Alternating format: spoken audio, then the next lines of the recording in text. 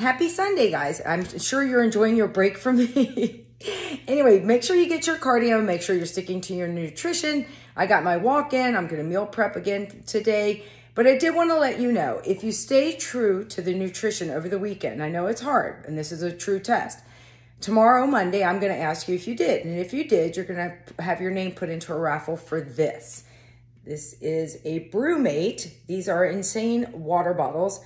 They're made out in California. I've ordered a couple for myself, and I will order whoever wins. I'm going to wait and see because obviously this print is feminine. If a man wins, I don't think he would be carrying that.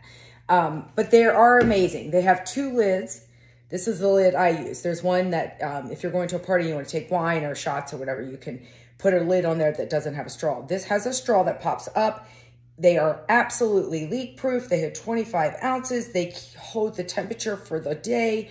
They are amazing. My absolute favorite water bottle. And believe me, I have tons of them. So stay true to the nutrition today, and we'll get your name into one of those.